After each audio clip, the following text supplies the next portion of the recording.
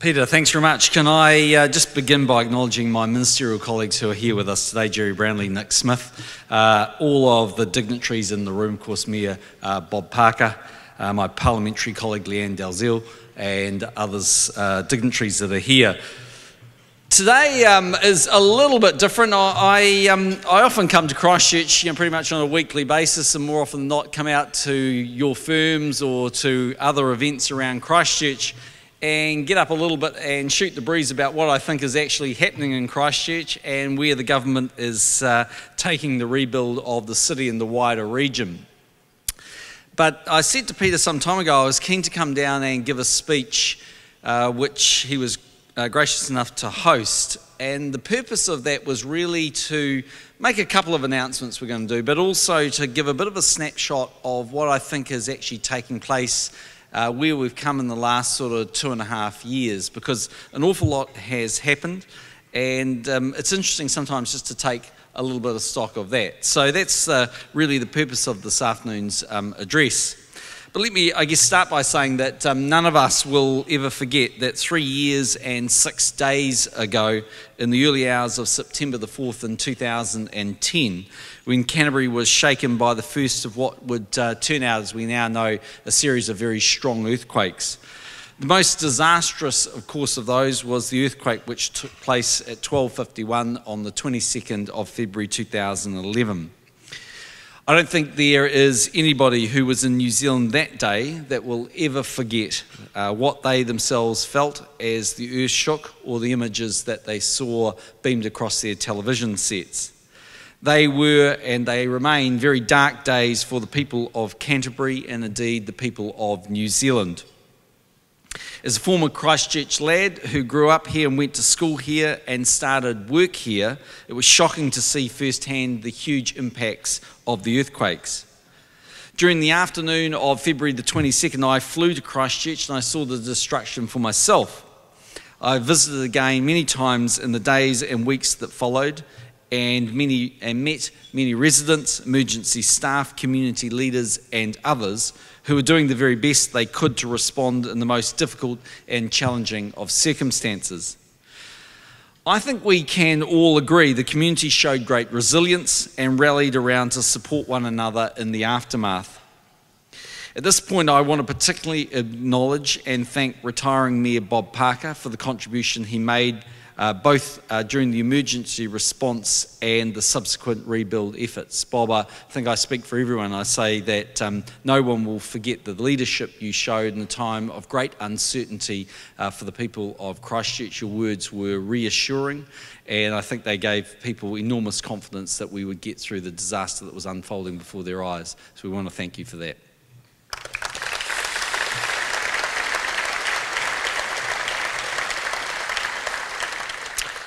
Despite what you might sometimes read, the relationship between Christchurch and central government is in fact a close one, and we look forward to working constructively with the new mayor and council following next month's local body elections. I also want to acknowledge the leadership roles members of the Christchurch business community, many of whom are here today, played in the aftermath. You yourselves showed great resilience and flexibility to have kept your business operating and employing people during that very difficult period. And I also want to acknowledge the tenacity of the people of Canterbury and their continuing patience as the recovery builds momentum. I also want to say at the outset that the disaster and its aftermath have resulted in quite natural and understandable frustration and unhappiness from some people. That is to be expected given the scale of the dislocation and destruction, and of course the complexity of the recovery and rebuild. Things can get very tough when people find their lives turned upside down, their houses in disrepair, their community services disrupted, and simple tasks like driving across town become difficult and time-consuming. The government during all of this period has had to make some very difficult decisions. At times, trade-offs have had to be made, and in a rebuild of such scale and complexity, there won't always be perfect outcomes. But I can tell you that we are fully committed to the rebuild, and in my view, good progress is being made. At the start of this term, the National-led government laid out four major priorities. They are to responsibly manage the government's finances, to build a more productive and competitive economy, to deliver better public services, and of course the rebuild of Christchurch. I want to restate that the commitment to rebuilding Christchurch again here today. The government is determined to keep driving the momentum of the rebuild. Earthquake Recovery Minister Jerry Brownlee and his associate Amy Adams are working hard on this, supported by their cabinet colleagues. The Canterbury Earthquake Recovery Authority was established in late March 2011 to help with the recovery, and the agency has been extremely busy ever since. CERA is of course the lead agency for the delivery of 9 of the 24 recovery programs operating under the recovery strategy for the Greater Christchurch area, and it's supporting the agencies that are working on other programs. These programs range from residential red zone demolition and clearing to the delivery of major anchor projects in the CBD. I don't think it's a stretch to say that we collectively, central and local government and the local community, face a task of enormous complexity and difficulty. A city has been shaken to its core, and the rebuild is on a unique and unprecedented scale. To give you some idea of that scale, in the May budget, the government increased the total estimated cost of rebuilding Christchurch to around about $40 billion from the previous estimate of $30 billion. The government's share of that cost is now around about $15 billion, up from a previous estimate of $13 billion. Of the budget's confirmed additional funding of $2.1 billion, some $900 million of new capital is to come from the share float revenue, which, amongst other things, will be spent on the redevelopment of Christchurch and Burwood hospitals. To put these figures in perspective, consider this. $40 billion is about 20% or 1/5 of the entire annual GDP of New Zealand. We are not only rebuilding a central business district that has been almost completely destroyed or demolished, but we are in the process of rebuilding and repairing tens of thousands of homes and repairing and replacing hundreds of kilometres of road, water and wastewater pipes. There can be no doubt that we are in the middle of the largest economic undertaking in New Zealand's history. But despite the scale of the challenges before us, my message to you today is a very simple one. We are making good progress.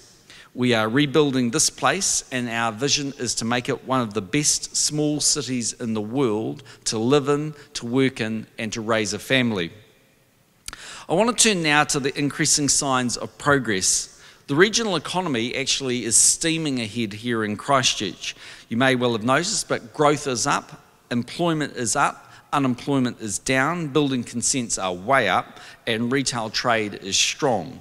If you just take a look at the latest ANZ regional trend survey out last month, it showed that Canterbury was dominating every region in New Zealand, with growth in the year to June 2013 of 6.6%, far ahead of the next fastest growing region. I think it's almost double what the next fastest region was around the country. At the time, the ANZ noted that over the past 12 months, the rebuild has generated very strong growth in employment, dwelling approvals, commercial building consents, new car registrations, and retail trade. The June quarter household labour force survey showed the region's labour markets continuing to strengthen, with the number of people employed growing by 16,800 or 5.5% over the year. At the same time, the employment rate has risen from 63.7% a year ago to just under 68%.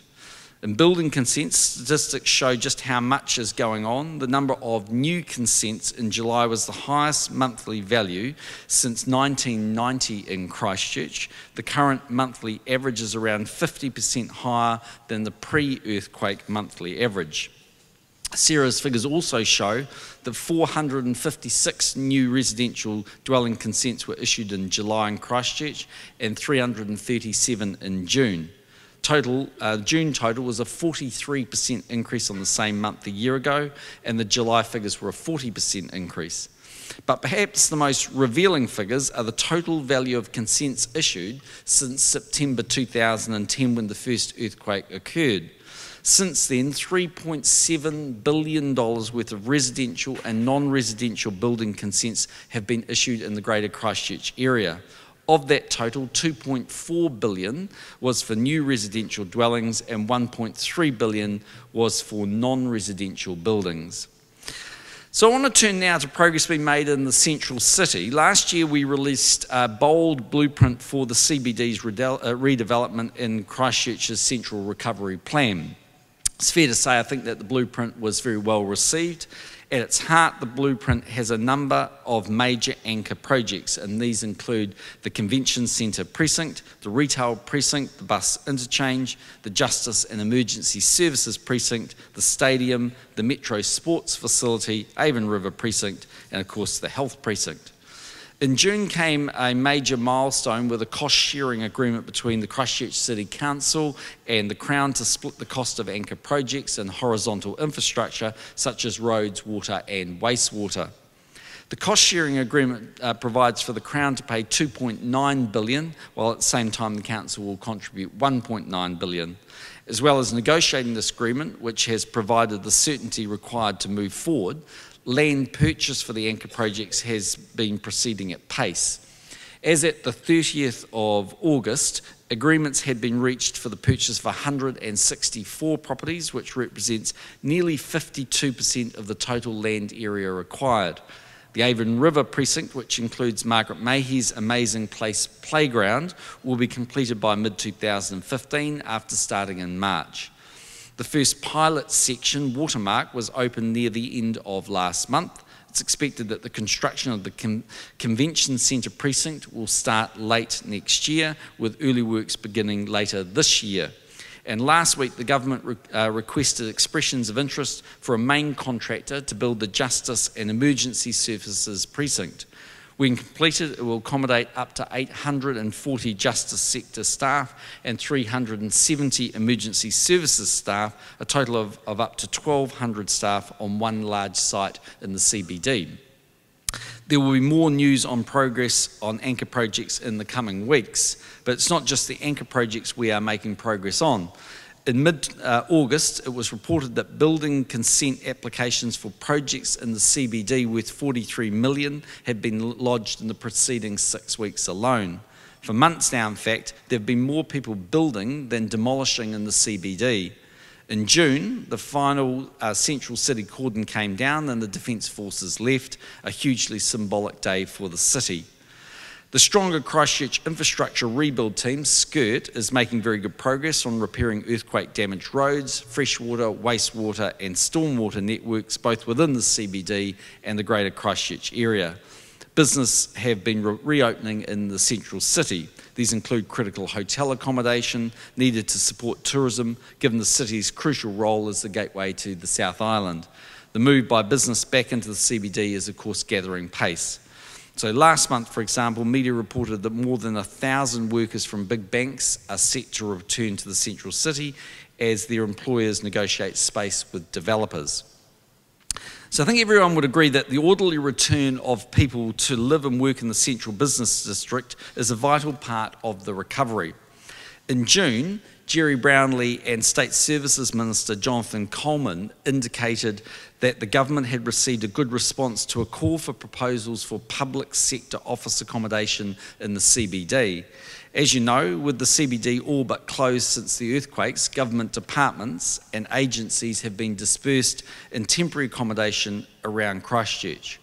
So I want to announce today that the government has decided that about 20 public sector departments and agencies will be relocating into the CBD with the aim that this will occur during 2016. It is planned that they will move into 4 new buildings around the retail precinct. Negotiations over the leases are ongoing with the developers of the preferred buildings, so I can't go into any more detail about these developments at this stage. However, the move will bring 1,700 government employees into the central CBD. This will help support the recovery of Central Business District and offer a long-term solution for government office accommodation in the city. It will be a catalyst for more economic activity in the CBD, whether it's retail or associated business. The departmental offices will occupy about 24,000 square metres of space in the preferred buildings. The departments relocating will include the Ministry of Social Development, the New Zealand Transport Agency, ACC, the Department of Conservation, Statistics New Zealand, the Ministry of Education, the Ministry of Business, Innovation and Employment, the Ministry of Health, Housing New Zealand, and the Department of Internal Affairs, along with a number of other smaller agencies. The agencies will be clustered so they'll work together better, and the buildings will be built at least 100% of the building code. Moving from temporary accommodation to these new buildings so rapidly will of course cost more, including the cost of lease tails as temporary accommodation is vacated before existing leases run out. We have been advised that the move will mean a total additional cost of around about $90 million over 20 years, or an average of $5.6 million a year from years 2016-17. However, I'll be expecting ministers and their departments to improve on that figure as we get the best value for taxpayer money. The move by these departments into the CBD is an integral part of delivering the Christchurch Central Recovery Plan. And the decisions clearly signal the optimism we have for the future of both the city and the region. I want to turn, thanks very much. I want to turn now to housing.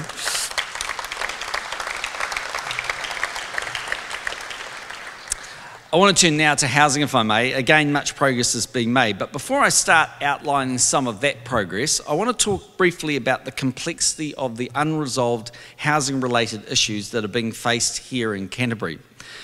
The government, I have to say, is spending a lot of time and effort on these issues, specifically in relation to TC3 land, the Port Hills, cross leases, and the residential red zone, where a recent court judgment went against the Crown. When we examine some of these individual circumstances, resolving these issues is very complex and difficult indeed. In relation to the recent residential red zone judgment, the Crown is appealing for a variety of reasons, not least of which is the Cabinet's ability to make unfettered decisions is vital. It's not only vital to the interests of the country, but to the interests of Canterbury as well, because we don't want to see the rebuild stall. Jerry Brownlee is leading a process with officials to work through these housing-related issues, including the residential red zone, as rapidly as possible to find acceptable solutions.